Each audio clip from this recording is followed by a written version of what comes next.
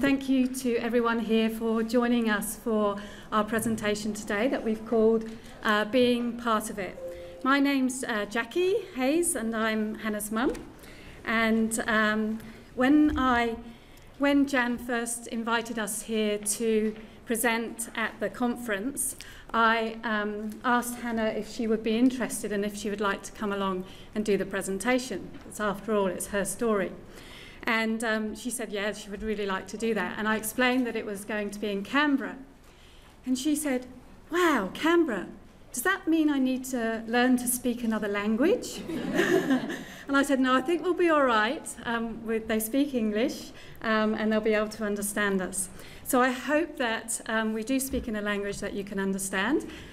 We're not standing up here as experts, but we are experts in Hannah's life.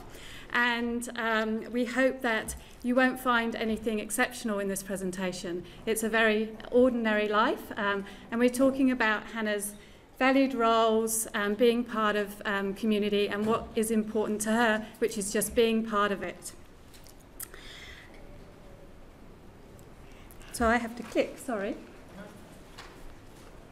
There we go, Hannah. Hi everyone, my name is Hannah. I'm 13 years old and I live in LA. Thank you for inviting me to listen to my story. I am excited to be here. My family. One of my most important things in my life is my family. I have a mum and a dad and a brother called Matthew and a sister called Charlotte. I am the oldest and the coolest. So from the beginning, I suppose I didn't really think of it as a vision. You don't really think about vision when your child is born. But from the very beginning, I thought about the things that I wanted to do with my new baby. And I really looked at what was local to the community. I didn't want to travel too far. I didn't want to go great distances. So I looked locally at what I could do and what Hannah and I could do together. And so one of the first things was that I sought out some peer support through Down Syndrome SA and what they call the whole sort of early intervention program. But beyond that, I just looked at sort of mainstream support. So Hannah went to the local childcare. She went to her local kindy. I joined up with the Mums and Bubs group along with 10 other mums who had just had their newborn babies. And I always wanted to take my new baby swimming, so we signed up for the local swimming class. And I just assumed that we, Hannah, they could do it. And unless someone said no, we just went ahead and went along.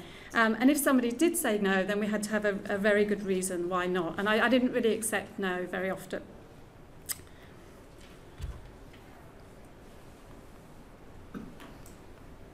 Oh, sorry, Han. Sorry. Worldwide, Mommy. Good. Nice. Let's go. We all go to the same school together. I'm in year 7. Next year I'm off to high school. I love being a student. I love going to school camps and excursions. At school I'm in a leadership group. I'm a good leader because I'm honest. I'm encouraging others to do their best. So when we were looking at schools for Hannah, again, I just looked locally at what schools were available. And I basically went in with Hannah, took Hannah with me, and we both looked at the schools and spoke to the principals and some of the teachers. And essentially, it was all around gut feel.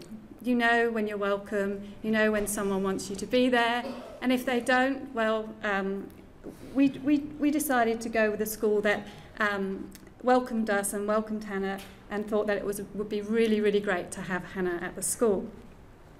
So Hannah started when she was 5 into reception, and I was very clear about setting the boundaries early. So what I call is what was my teacher training, if you like.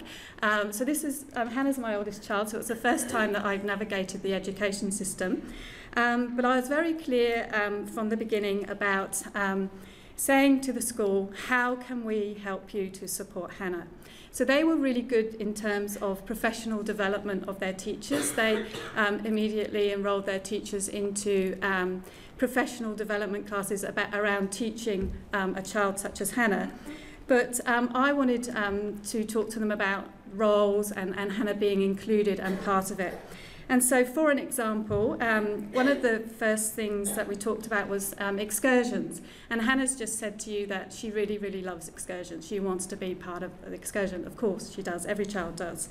And so, at the beginning, the principal sort of said to me, "Oh, you know, we've got this excursion coming up, Jackie. If Hannah doesn't like it, or she's not cooperating, or you know she's having a bad day, we'll just ring you and you can come and pick her up." And I said, no, that's not happening. So very early on, I said, that will not happen. Okay, would you do that with any other child? No, so we're not going to do it with Hannah.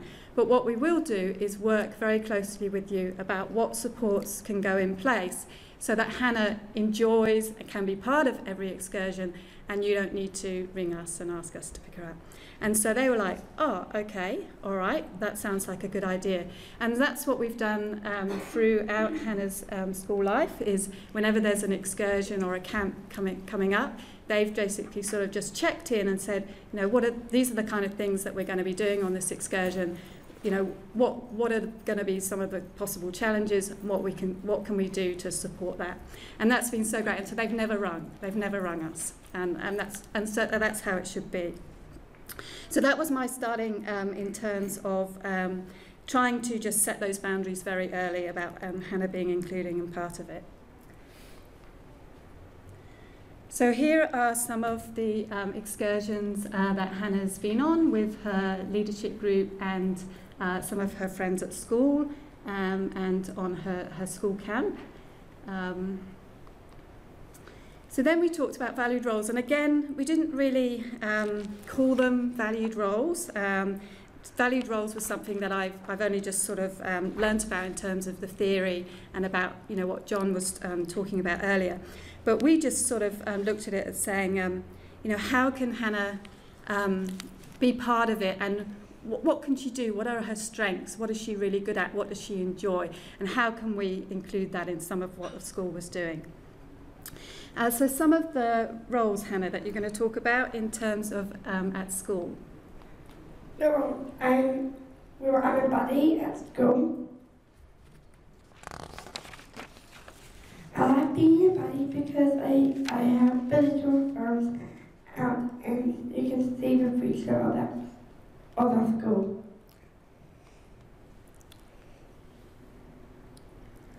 I was a Year 6 SLC and a leader. I am a welcomer. I have a role of welcoming new people to our school. It's just a nice thing to do. I like kindness and make people good. And so these are some photos of a morning tea fundraiser that the school had. And so Hannah had the role of welcoming people to the morning tea, and she also helped with preparing and cooking some of the cupcakes that they sold at the morning tea. And so she's working there to create those cupcakes. Did a great job. I was house captain for Green Team this year. This wasn't because I was voted in, people voted for me. This made me feel awesome. And so there were 2 house captains for each of the teams, the green team, the red team, and the blue team. It's not blue. What blue colour is it? It was yellow. Yellow, sorry. And so this was a fantastic thing that her peer group, her Year 7 peer group, voted Hannah in as the girl house captain for the green team. And so this is them. And so actually her brother, Matthew, was voted in as the boy house captain. He's in Year 6 and they're actually in the same class at school. And so so that was just complete coincidence. And so they prepared some banners, and this photograph down here in the left-hand corner is Hannah out at the front leading the green team in their house chant, which was very exciting. So one of the main roles that Hannah has is as a drama student, and she has been part of Prospect Theatre for young people since she was 5 years old. And we've spoken about, recognising those allies in your life, those people that kind of get it and who are going to have Hannah have Hannah's best interests. And so it just so happened that when a book club was formed, and one of the members of the book club was Margaret, who is a drama teacher, and she was just setting up a new drama workshop called Prospect Theatre for Young People. And she said it would be perfect for Hannah, and I thought, excellent. So Hannah has been a part of that group from its very beginning, and as you can see, just being part of that group, it's a mainstream, it's a local community drama group. There's no drama with Hannah being there. She just gets on with it and has enjoyed it for so many years. And out of that became a very exciting thing that someone else suggested that Hannah audition for a part in a documentary that was being made called A Field Guide to Being a 12-Year-Old Girl. And so last year, when she was 12, she auditioned. So I, on my mobile phone, they sent through a series of questions, and I asked Hannah the questions just off the cuff, no preparation, and I filmed it, and with obviously Hannah's consent, I sent that in, and she got selected to be one of the 12-year-old girls. And it was very, very exciting. So it was shown at the Adelaide Film Festival and also the Berlin Film Festival. And as you can see, it features 12 girls talking about what it was like to be 12 years old. And this is Hannah at the film premiere, where we got a pink limo, and she obviously loved it so much. So that was a very exciting moment. Hopes and dreams. You okay? I want to still live in Adelaide when I'm 20. When I grow up, I want to be an actress, make plays and movies, and stuff like that. I want to travel to the moon and go around the world, like America and Canada. What's important to me now and forever is definitely my family, and having my friends, and neighbours, because I will always stay close to where I came from. I'm really excited about my future, just living a good life. I have lots of hopes and dreams.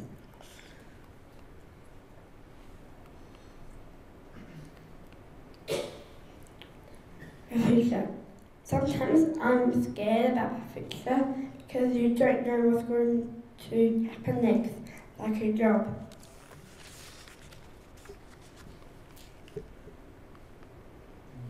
The NDIS, dare I mention it. So we self-manage Hannah's plan under the NDIS, and she's actually on her second plan. And the first plan was fantastic and really well funded. And then the second plan, they decided to cut the funding by 50%. And so we had, for this year, we had $12,000. So part of the plan, so in formulating the second plan, and Hannah was part of the plan conversation, so when her first plan was done in conversation with Hannah and setting some of the goals. And so in the plan we talked about being part of community, some valued roles, and also making and maintaining friendships. So one of her goals is making and maintaining friendships. And because we self-managed and because they didn't give us much money, we decided to fund Hannah's circle. So Hannah has a circle of support, which has been instrumental in Hannah learning about friendship and how to be a good friend. And so one of her roles that she has that is really important to her is being a friend. And obviously not just with the circle, but with all of her friends. So here we've got some photos of Hannah with three of the students from the circle. And Hannah's circle is essentially funded through the NDIS in that we have a facilitator. So of course Hannah doesn't want mum hanging around anymore. She's 13, so but she doesn't mind the facilitator, who's really cool. And her name is Sarah, and she's just a young woman who she doesn't actually have any children of her own, but she's really, really enthusiastic about Hannah creating roles and just doing fun things, just enjoying stuff. So we've had the circle actually in place since Hannah started school. So it used to be funded in South Australia through the Education Department, which was a really wonderful thing.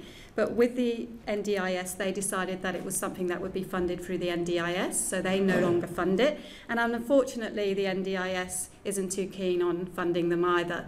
But we have had it in Hannah's plan for the last 2 years, and so we continue to have the circle. The really great thing about the circle is that Hannah chose the friends who were in the circle, so it wasn't a case of me deciding who's going to be in the circle. We sat down with Hannah and she chose the friends that she wanted to be in the circle. So this is all around, that intentionality, just putting in a bit more intentionality around friendships than perhaps you would do otherwise.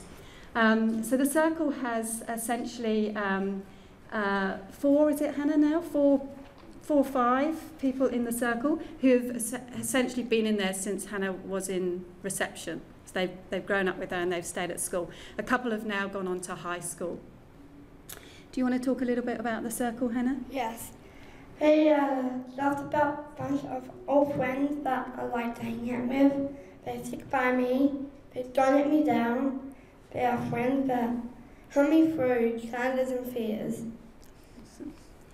And this is Sarah. And what are you going to say about Sarah, Hannah? Sorry, this is unscripted. I guess she's a girl that helps me. That's really encouraged me to be the girl I am today. Awesome. Yep. So that's Sarah. So basically her job is funded through NDIS plans. Yep. And so this was Hannah's circle sleepover. So this was the first sleepover that Hannah's had, which was very exciting. And so she invited her circle friends over for a sleepover, and they had an awesome time doing karaoke and swimming. Some challenges. Now, Hannah and I spoke about challenges, didn't we, Hannah? And she didn't really want me to talk about them because she said that's a bit embarrassing, Mum, talking about challenges in front of a room full of strangers. So we said we might mention just a couple. So one of the things about the circle was that when Hannah first started the circle, she then decided that she didn't just want a circle of friends, she also wanted a square of friends and a triangle of friends.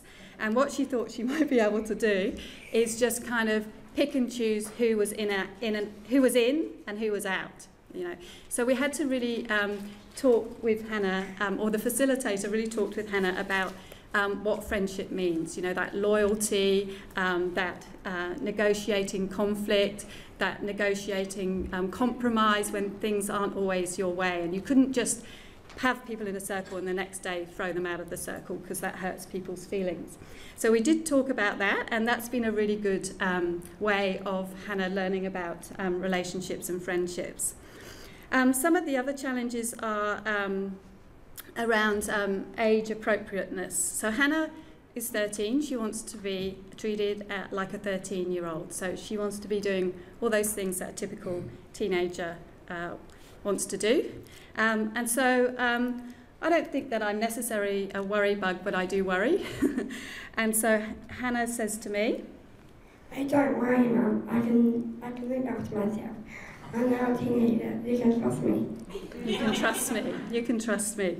So sometimes you'll find that other people treat Hannah like a baby, and or much younger than she is, and don't treat her in a way that is, you know, age appropriate. So we've been and Hannah's very clear about it. She doesn't like it if you treat her like a baby, of course. She's standing up here doing this presentation. So we talk a lot about mum not worrying, mum stepping back and just letting Hannah do what she wants to do, and hang out with her friends. The other things that we've talked about, well, we might talk about that in the tips, but sometimes Hannah bangs her head, or she's always banged her head since she was very little. And sometimes we just don't want to brush her hair because she doesn't like having her hair brushed. So we have a few issues around that, some challenges, don't we, Hannah? So we talk about how important it is for her to look good at school and good when she goes out to meet her friends. You can come and talk to me about any other challenges if you want to at a later time, but we'll leave it there. Hannah's tips.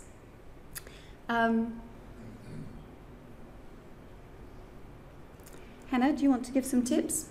Don't give up on your dreams, encourage others, and support activities that let me be me.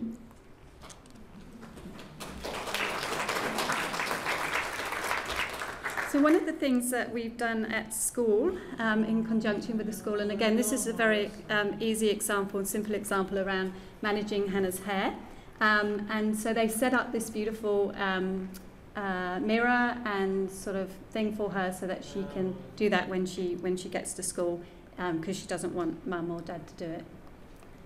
So some light bulb moments, Hannah. Can I say something that isn't like Go. isn't scripted? Yes. Okay, so first of all, the school's good, and as I said before, they're playing a bunch of games, drinking hot marmalade and eating cookies. And one that's scripted is that moment in the picture that I'm in. That's also a lovely moment. Yeah, she loves that moment. That's Hannah's standing in the sea at Munter.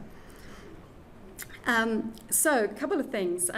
So when Hannah was born, I had this moment where I was thinking, oh, you know, I almost felt sorry for her because I thought, oh, she won't have the same life that I've lived. She wouldn't have a life like I have. And then I stopped and I thought, wow, Jackie, you know, if you're starting to think like that, how can you expect others to see the potential in Hannah? So I gave myself a good talking to, and very early on I said, I will never think like that again. And so for every chance and every opportunity, we seize it so that Hannah, with her choice, and it's Hannah driving this, that she wants to do. I did slightly become a stage mum during Field Guide to being a 12-year-old, but otherwise I'm stepping back.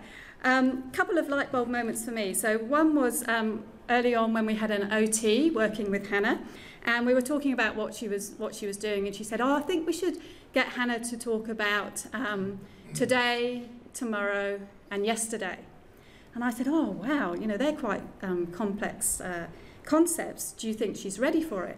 And the OT said, the last thing we want to do is underestimate Hannah. And that stayed with me the whole time, because I thought, yes, we don't want to ever underestimate her.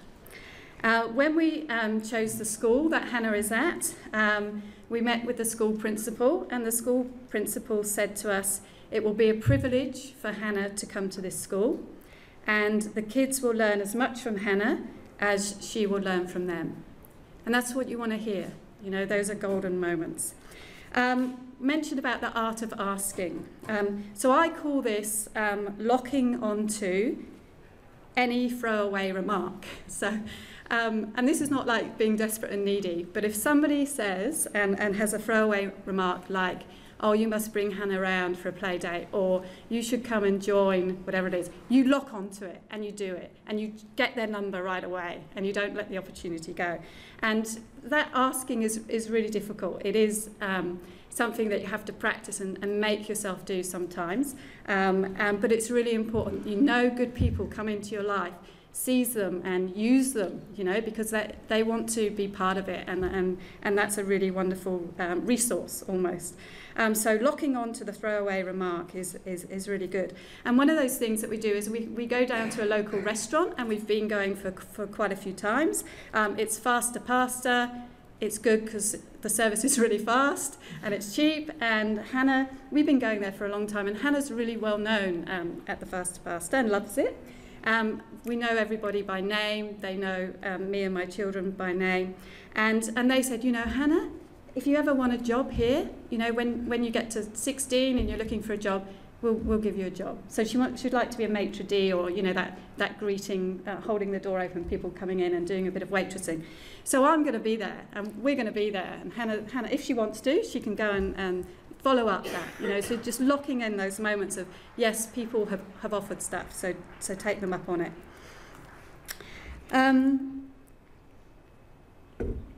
The other thing, I suppose, is being part of and being in your community. So Hannah, we have 2 other children, so Hannah often goes along to watch her brother play at the footy club. So people, again, are seeing Hannah, know Hannah, she's part of the community, she's that older sister, and she's familiar with the people that are involved with the rest of the family. Thank you so much for listening to us today. This is our first presentation, so we were extremely nervous, but we've got through it.